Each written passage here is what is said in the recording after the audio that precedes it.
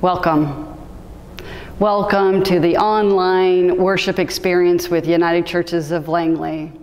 How wonderful it is to bring this worship experience to you wherever you are, all around the world. We've just finished our second week of worship for United Churches of Langley, and so we love that you're joining us together this week as we continue our journey of exploring peace with children and youth, but also that diversity in community. We heard a story, which you'll hear a little bit later, about all the various gifts that need to be lifted up, that each one of us expressed, and it's the diversity in community that make it so rich and vital to the greater community. And so let's celebrate the summer of diversity in community as we worship together. So wherever you are on your spiritual journey, whether it's filled with faith or lots of doubt, whether you feel like you have lots of gifts to offer or wonder, what is that special gift that you have to offer? However you identify, whatever your sexual orientation, please know you are welcome. Welcome to worship with us and to lift up the uniqueness that is you. And so we acknowledge as we gather, wherever we are, the two places that we worship in United Churches of Langley, both are on the unceded territory of the Kwantlen, the Matsqui, the Katsi, and the Semiahmoo people.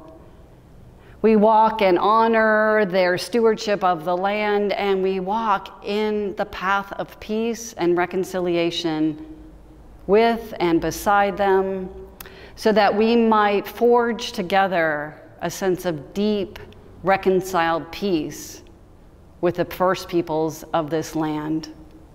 And so welcome, welcome. Express your uniqueness. Be with us in this worship today.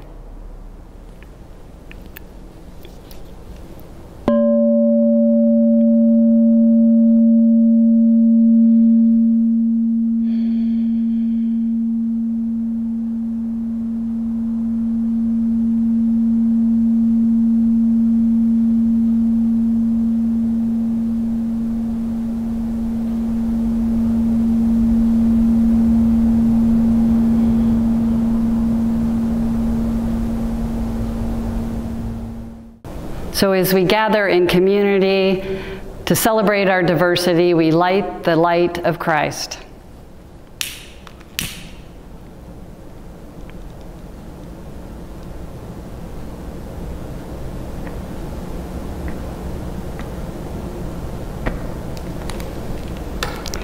In lighting this light, we remember that the light of Christ shines in and through and as all of us. That as we open up to the Spirit of life itself descending in and through us, we allow the Spirit of the Christ to live in us, to express as us. And we light a light to remember this great reality of light of Christ in us.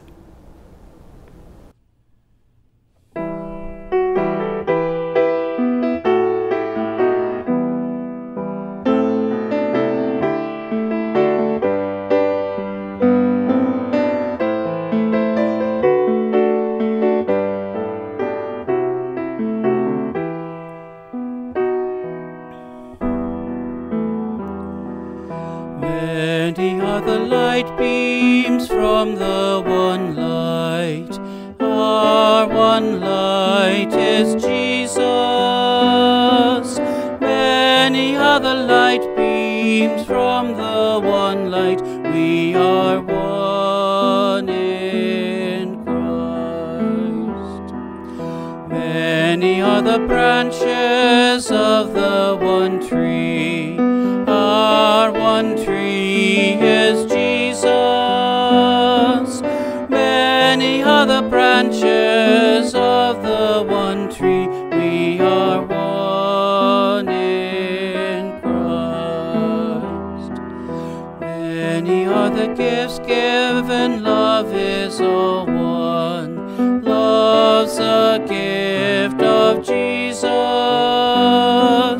Many are the gifts given, love is all one. We are one in Christ. Many ways to serve God, the Spirit is one. Servant Spirit of Jesus. Many ways to serve God, the Spirit is one. We are one in Christ. Many are the members, the body is one. Members all of Jesus. Many are the members, the body is one. We are one in Christ.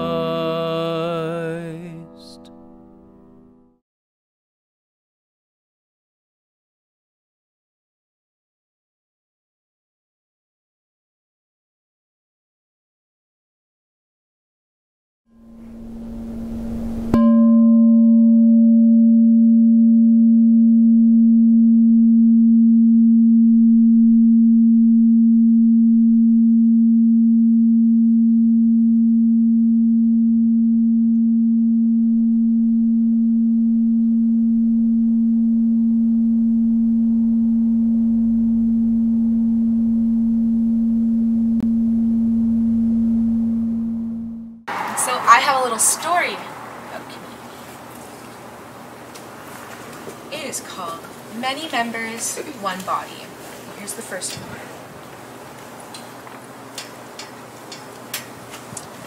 Apostles like Paul stayed very busy telling as many people as possible about Jesus and his love for them. Sometimes Paul traveled to share the good news in person. Sometimes he sent letters to teach his friends more about what it meant to be Christian. Together, they were part of a new family of people who believed in Jesus. Paul wrote this message to Christians who lived in the city of Corinth. He wanted to help them understand how special the church was, including everyone in it. Here's the other photo before we move on to the life.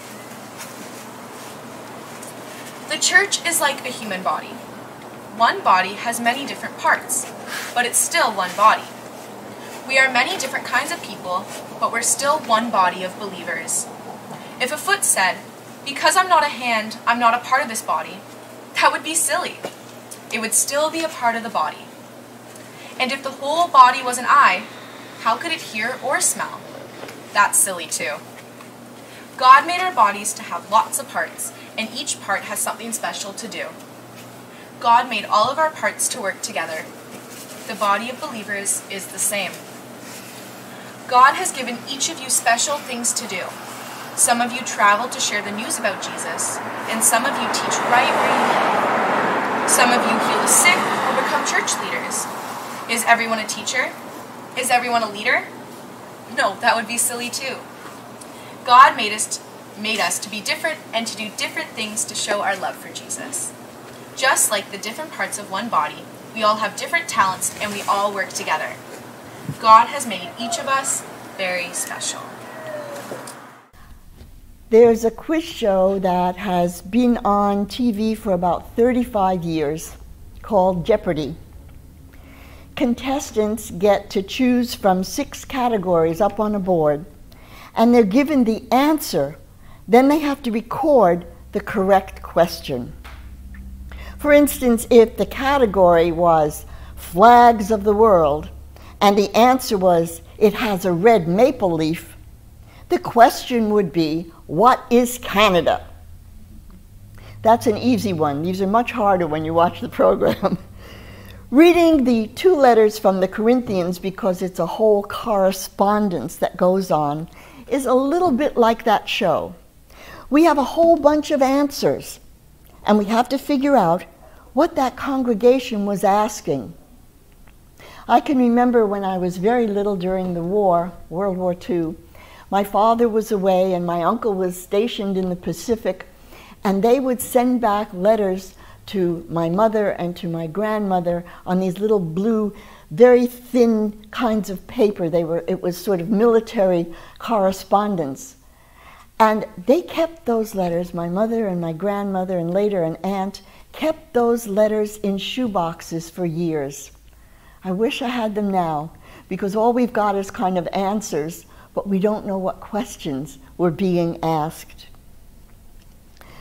Paul traveled along the coasts of the Aegean Sea, and he stopped at towns and cities, and he identified a few people who would welcome him in that community and help him to spread the good news of Jesus Christ. As each small church, usually meeting in houses, became established, he would move on to another place. When he arrived in Corinth, which was a very large urban center with a diverse population, his presence was at first well received. He intended to stay for a few months, but he ended up being there for about a year and a half. But after he felt that the congregation was finally on the right path, he went off to do the work of the Lord in another place. And that's when all the trouble started. This was a baby church, just starting out. And without Paul to guide them, they began to squabble. There were problem characters in that church, as there are in many, who brought their personal way of life and their beliefs to bear on this fragile group. There were conflicts about worship, arguments about leadership, immorality, broken relationships, struggles over class and social status, divided attitudes about what was pagan and what wasn't. And, well, you name it, they did it. There was no Zoom contact to give them instant relief. So members began to write of their concerns to Paul, asking for advice and spiritual guidance. Sometimes people even came from Corinth and they'd track him down in another city, and they would tell him what was going on back home.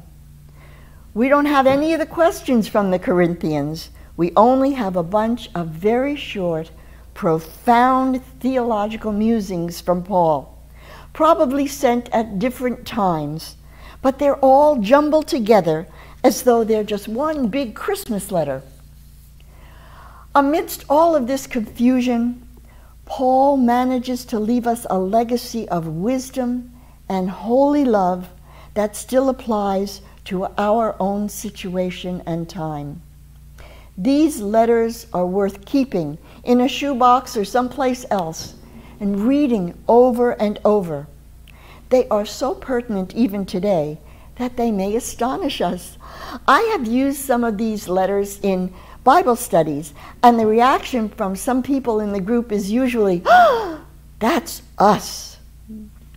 In today's reading, Paul wrestles with the problem of how we can honor differences, celebrate our common gifts and preferences, and be at the same time one and many. It's a tall order. It's like trying to pat your head and your tummy at the same time.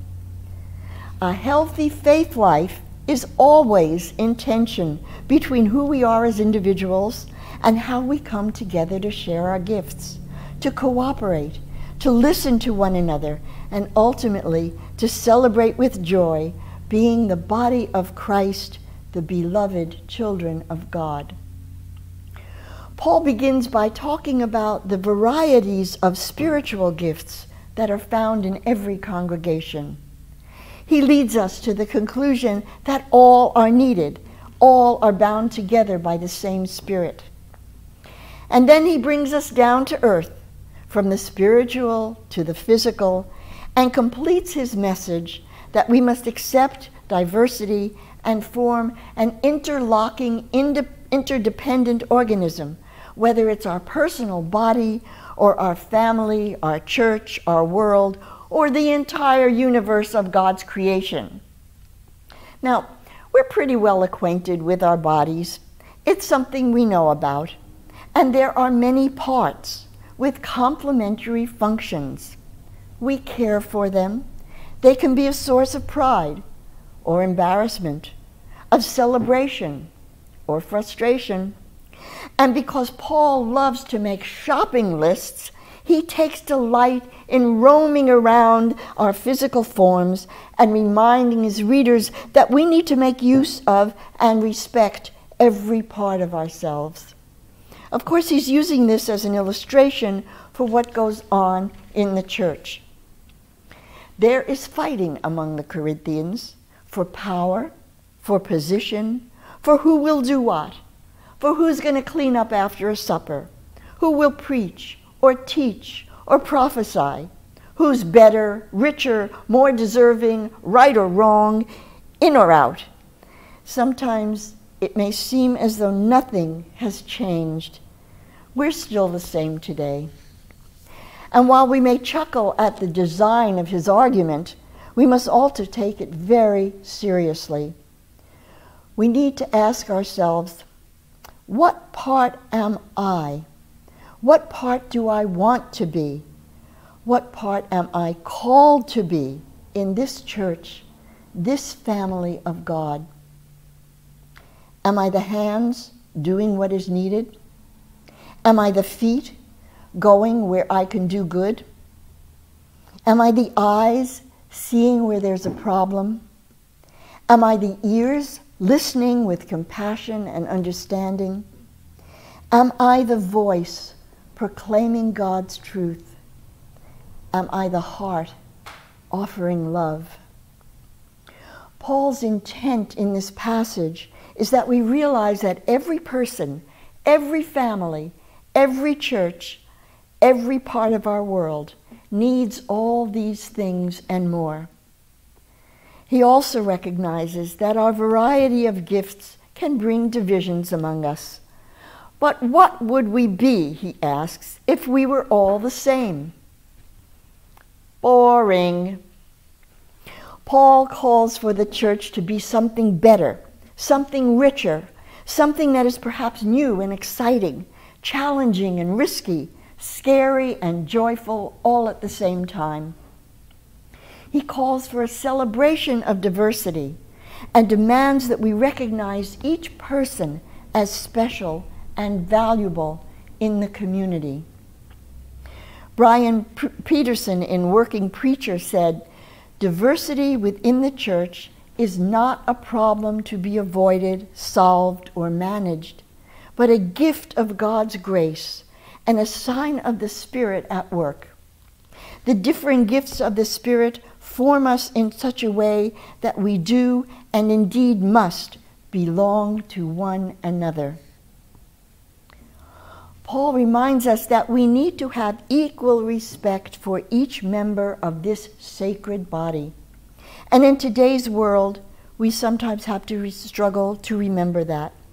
Rich and poor, male, female, transgender, gay and straight, people of different heritage and national origin, faith practices, citizens and immigrants, the homeless, the addicts, people with physical and mental challenges, all have a place in God's great plan. They deserve respect, acceptance, and should all be valued because we are precious in God's sight.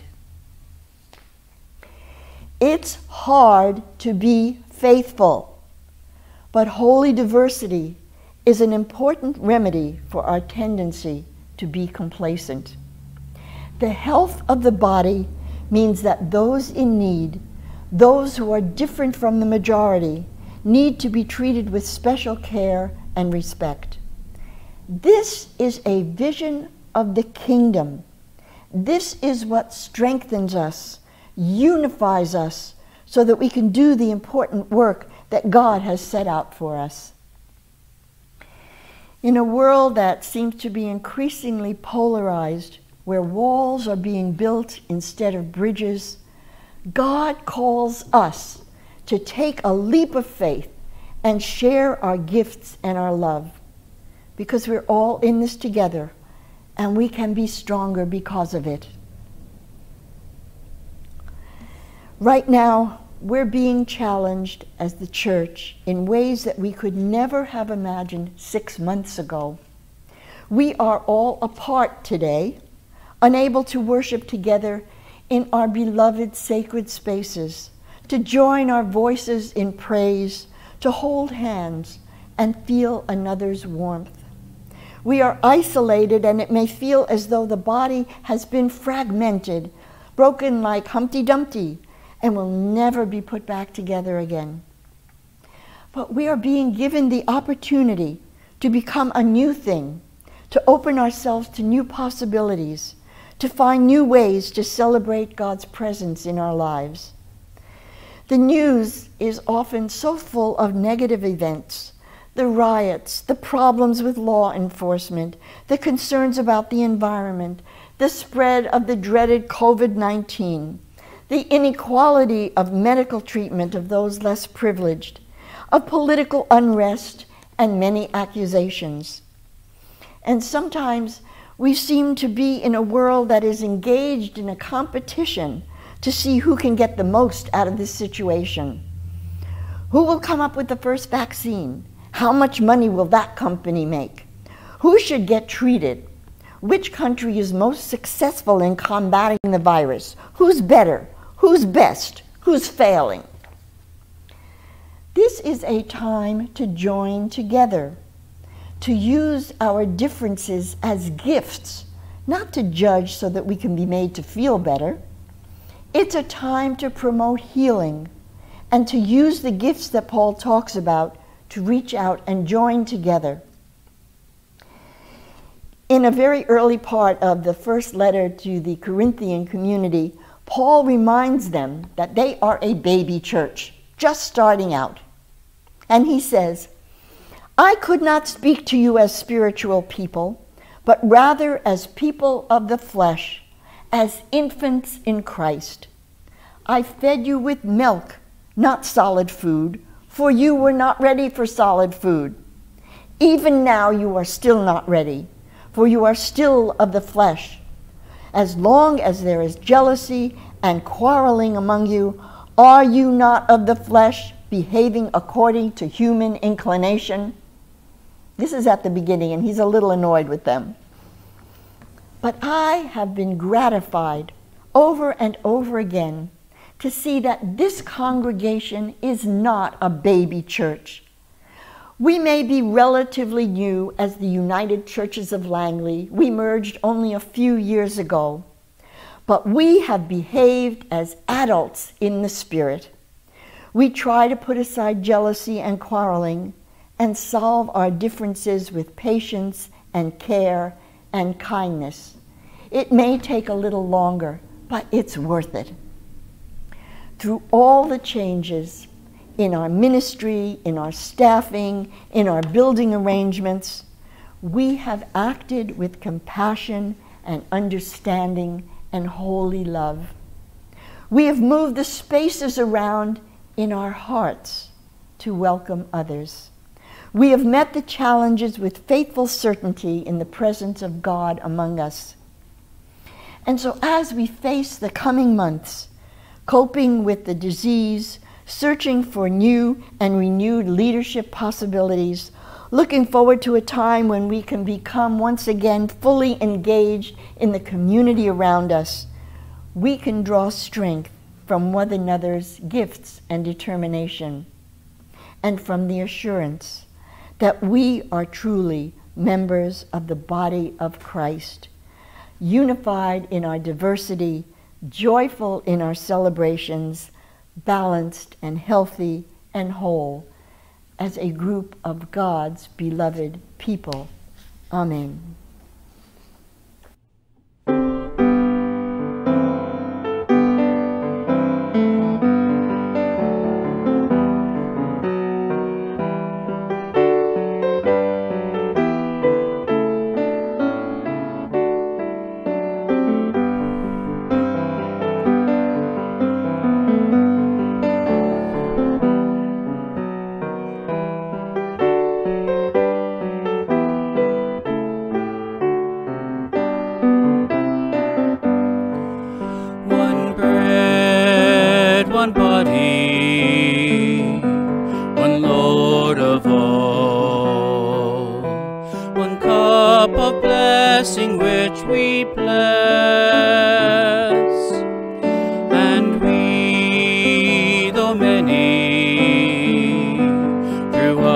throughout the earth.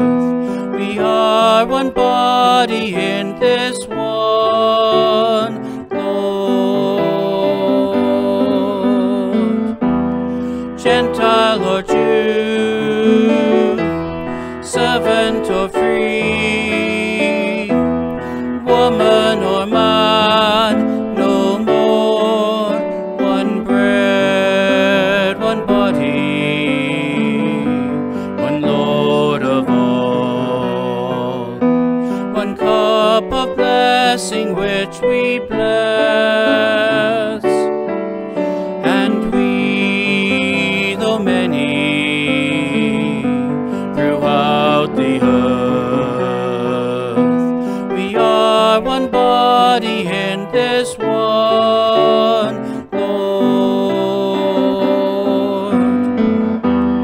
Many the gifts, many the works, one in the Lord of all. One bread, one body, one Lord of all. One cup of blessing which we bless, and we, though many, throughout the earth, we are one body in this one Lord.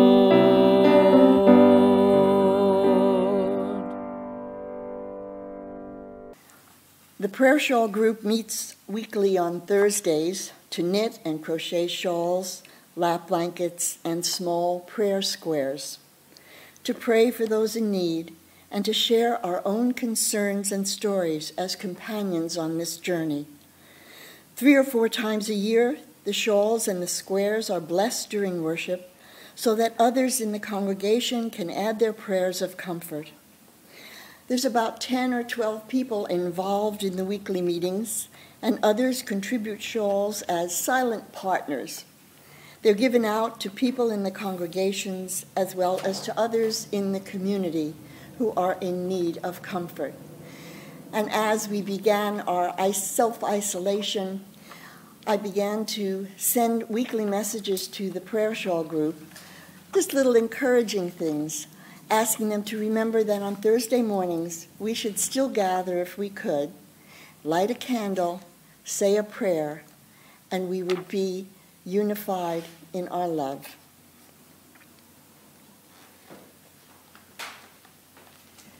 From Receivers of a Shawl. Thank you for the beautiful prayer shawl that you constructed for me. The colors are beautiful. Keep up the good work.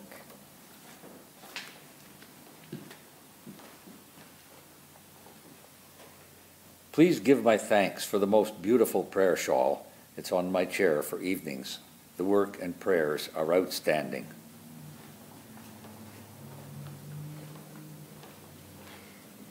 With appreciation and gratitude, this shawl will always remind me of my mother.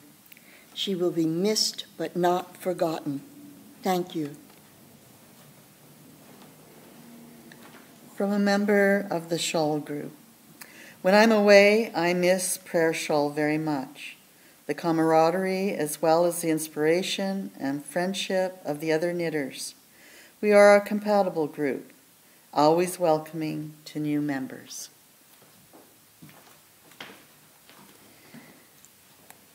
I gave a shawl to a friend who was going through a time of crisis. When I put it around her shoulders, tears came. It was the first time that she was able to cry. The shawl helped to relieve her grief.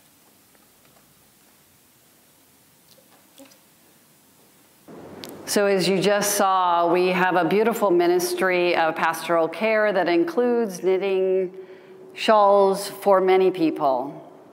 From beautiful squares that are little prayer squares to beautiful shawls that wrap around and comfort those who may have a loved one who has died or just need a little extra sense of comfort. And so how wonderful it is with your support from two United Churches of Langley that we're able to continue to do such ministries.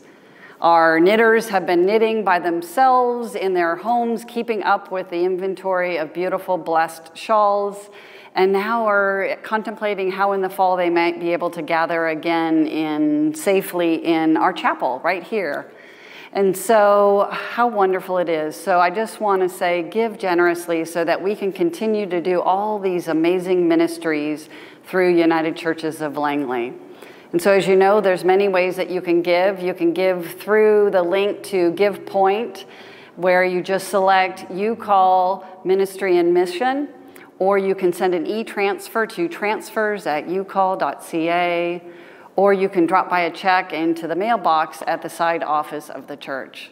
However you choose to give, we give you thanks for your generosity, for supporting all of the ministries of United Churches of Langley. God of all creation, we bring our prayers of thanksgiving to you as we appreciate the gifts you have given us and the many ways in which you call us to be your people. We thank you for the diversity of our congregation, for the mix of cultures and faiths in our community, for all the ways in which we can see the reflections of your grace. Mindful of this great richness of the human spirit, we pray that we will continue to grow in understanding and generosity, so that we can go forward as your beloved people, offering hospitality and using all our talents to come closer to the kingdom. Help us to be the hands that serve others in need, and may we continue to share with those who are homeless and hungry and unemployed. Help us to be the feet that lead to good works, to go when we can into the community to search out those who need our care, to continue to make contact with the housebound, the ill, and the bereaved. Today, in a moment of silence, we offer you the names of those we love who are in special need of our attention.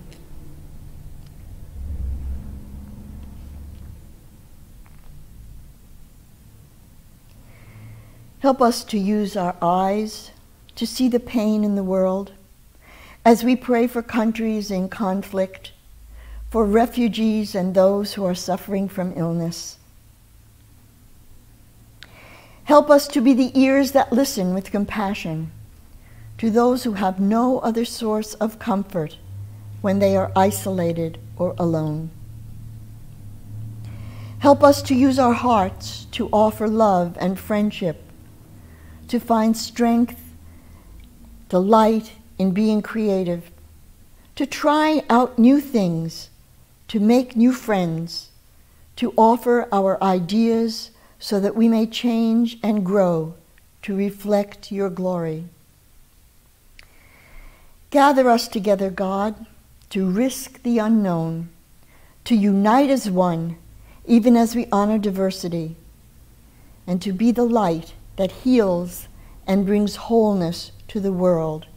In the name of the Christ, amen. And we join together in the prayer that Jesus offered us as this immensely diverse human family. Our Father, who art in heaven, hallowed be thy name. Thy kingdom come, thy will be done on earth as it is in heaven. Give us this day our daily bread, and forgive us our trespasses as we forgive those who trespass against us. And lead us not into temptation, but deliver us from evil. For thine is the kingdom, the power, and the glory, forever and ever. Amen.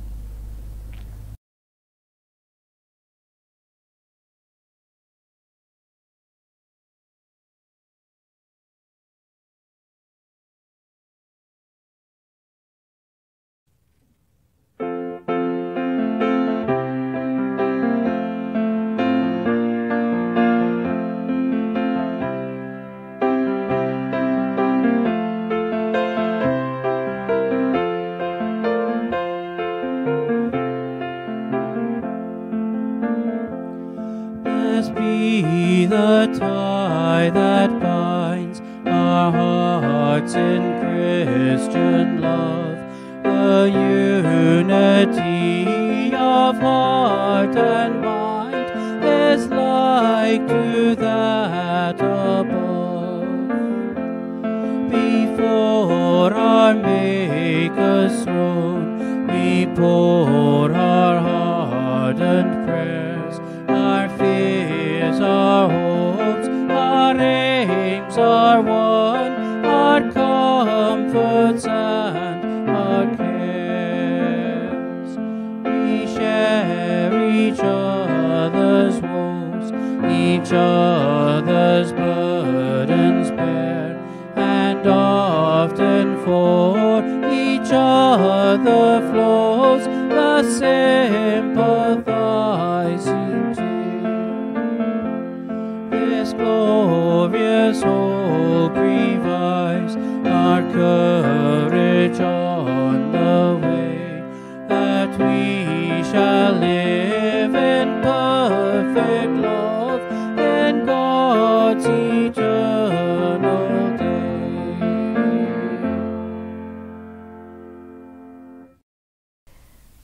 Go from this time of worship into your daily lives. Go to share the gifts of the Spirit that have been showered upon you. Go to celebrate our oneness and diversity.